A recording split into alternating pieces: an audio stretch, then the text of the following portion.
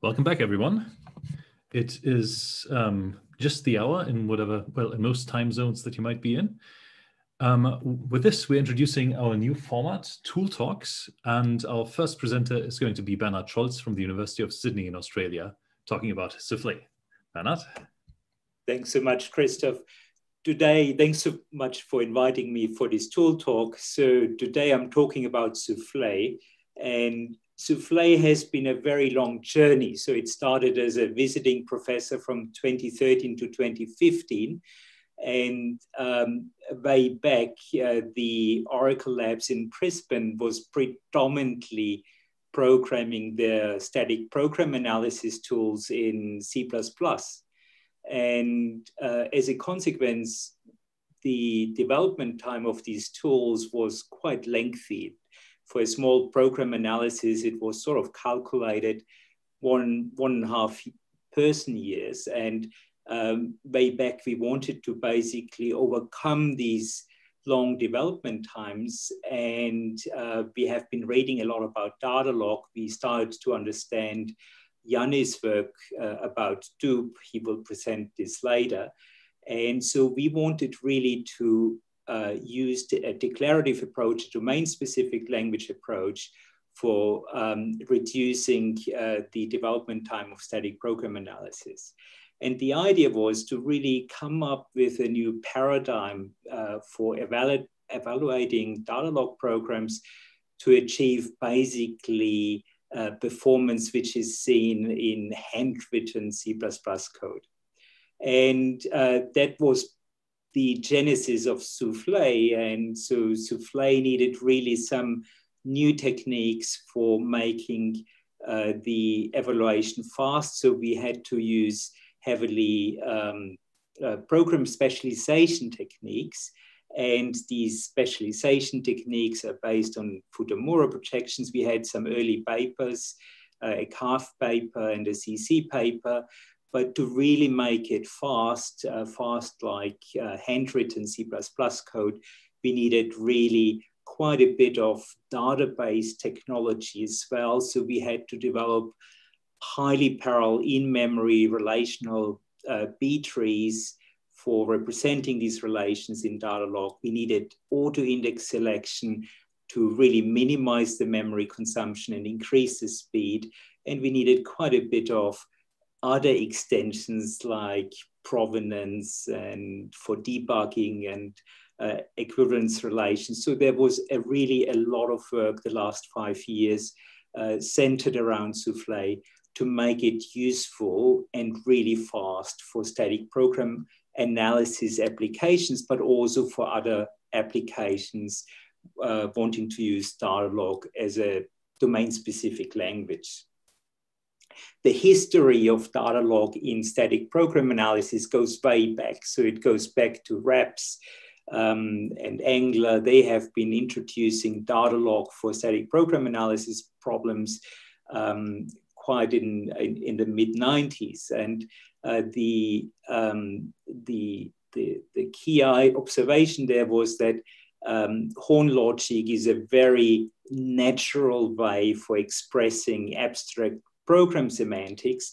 So in only a few lines of code, you can really express very powerful systems, and it really does not require backtracking in these data log semantics. So in theory, it should be, but it takes quite a bit of work to really make it fast. But let's go in more detail to a static program analysis setup. And so what we have here is an input program. It gets pushed through an extractor, and what this extractor is doing, it just really translates a program of the an input program into a relational format. The program analysis itself is expressed in form of rules, and then the output of the extractor, these are basically the input relations get then pushed into a data log engine like Soufflé, and then we get the output. And here for Soufflé, we really need to acknowledge that the facts may change, but the rules cannot change because they get synthesized to standalone programs. How this works is really that it's quite a complex procedure. Several stages are involved to create an executable program from a set of rules. But what we have to really ease a little bit the execution, we have an interpreter which makes the execution set up a little bit faster, but then when it's evaluating, it's slower, whereas the synthesizer is there to really create a standalone tool, a library or a program in its own right, which can then be executed very fast. Here's a small little example. I don't want to go much into detail about the semantics. It's, I feel, quite obvious, but it's a security analysis problem. It's related to Java JDK as well, where you have something called the security coding guidelines. And what you want to achieve is that a vulnerable statement is protected by a protect statement. And you can express this via simple reachability analysis, where you have basically an unsafe region. So from the starting point in the control flow graph, you basically reach forward in the direction of the control flow graph, and you only propagate unsafeness if the current statement is not a protect, and the violation itself is then basically an unsafe statement which is vulnerable. And you can then really express this nicely in 3 logic rules. And I really want to demonstrate this, that this is not just an example. I really want to demonstrate this also in form of a tool. So I try to achieve this by switching to my terminal. So here I have really the same example in Soufflé. And what you can see here is that there we have a little bit more scaffolding for running this Soufflé program, or the data log specification as a program. So we need some notions of declarations of these relations. And then also we need to say that we need to read some of these relations as input. We see exactly the same rules here from the slides, and then at the end, the output. And when we run this in the interpreter, we just need to run Soufflé, which you need to install. You can either install it from scratch, going straight to the GitHub repository, or there are some pre-packaged versions of Soufflé for various operating systems. You need to install it, and then you have Soufflé running in your terminal. And if you really want to run now this analysis, what you can say vulnerable.dl, that's the security analysis, minus d minus says it really sort of should print the output on the standard output, and then I need a minus f for letting know where the facts are, and these facts are just standard fact files. And as expected, the last statement is really vulnerable because it could be a zero-trip loop. The fact files themselves, like the edge fact file, is just a tab-separated text file. And so it's quite easy to process for running data log programs. So I want to switch back to my presentation. So this was really just a very quick flavor of Soufflé. And there are other ways of running it using the compiled version, which will take a little bit longer. You can generate the C++ code itself for embedding it into other projects. And there are, of course, language interfaces. As in my last minute or so, I want just to highlight Soufflé is declarative, or data log is declarative, but it's not performance declarative.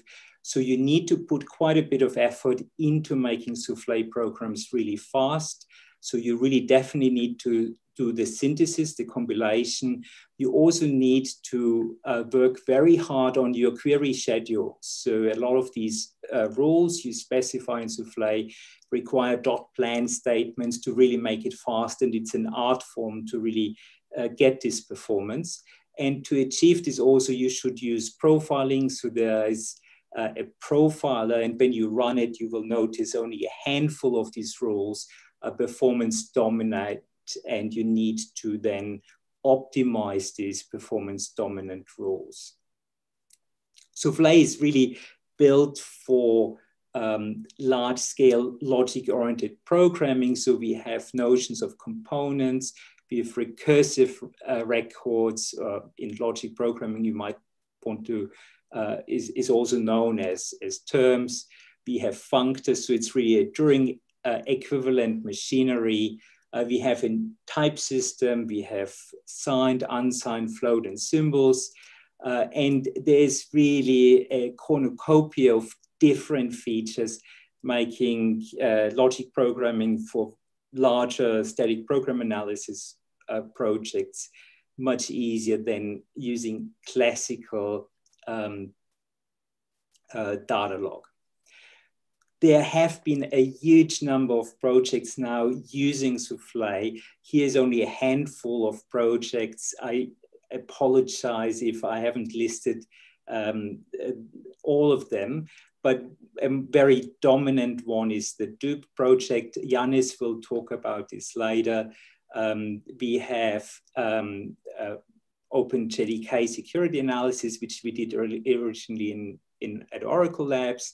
A lot of smart contract analysis. We have binary translation at Grammatech, some Haskell optimizations, and so on. So this is really my last slide. I'm already a little bit over. We have a GitHub repository.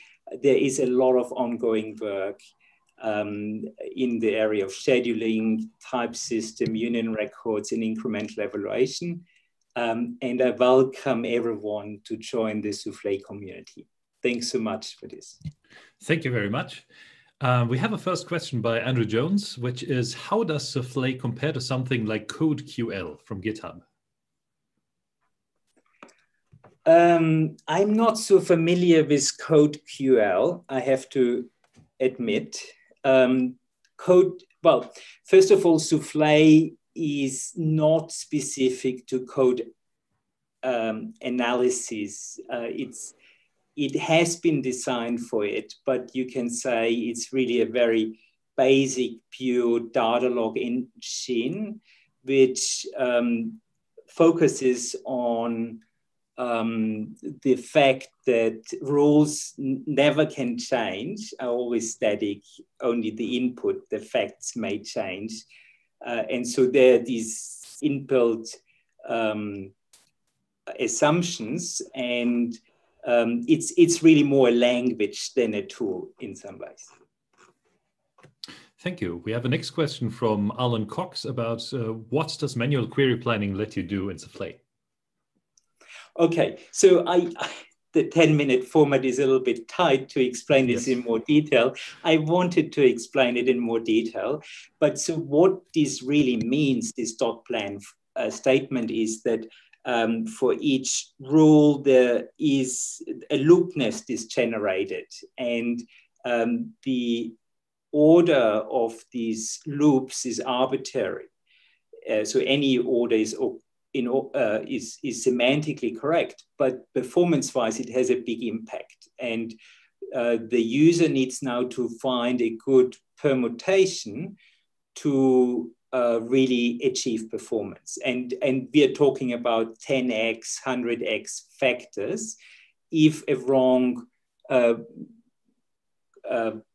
predicate order in the body or wrong .plan statements are chosen.